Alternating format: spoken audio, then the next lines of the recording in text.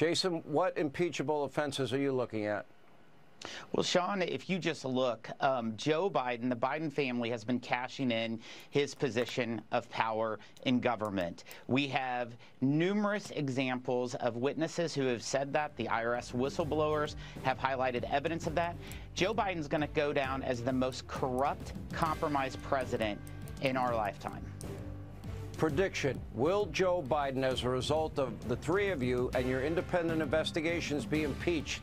Do you believe that'll happen, Jim Jordan? We got to wait till the evidence is done. We got to see where our colleagues are. But I think the case is pretty compelling.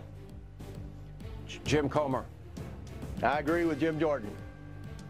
And Jason Smith, last word. I'm with Jim and Jamie. All right, 3 for 3. We'll be watching very closely and reporting every detail. When we come back,